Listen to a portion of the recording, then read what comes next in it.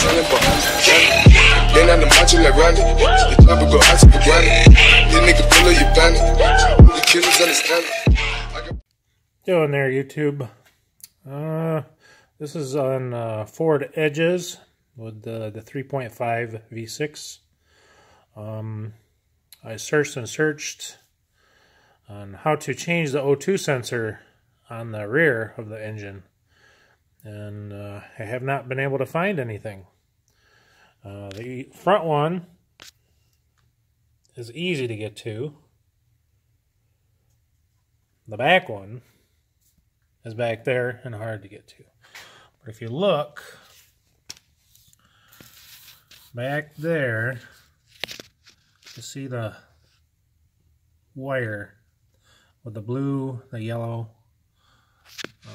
That is the rear O2 sensor connector. In order to get that, you have to remove the upper intake, like if you were going to change the spark plugs. It didn't take me too long. It took about an hour or so to do it. I've done it before, changing the plugs. I wish I would have known to do it then, but live and learn. So I hope this helps people looking to change a rear O2 sensor, and it was easy to do.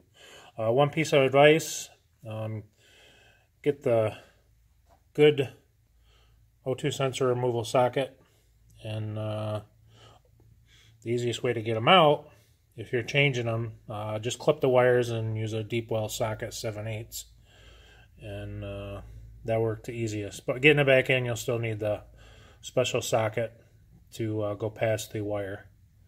Anyway, thanks for watching. Bye.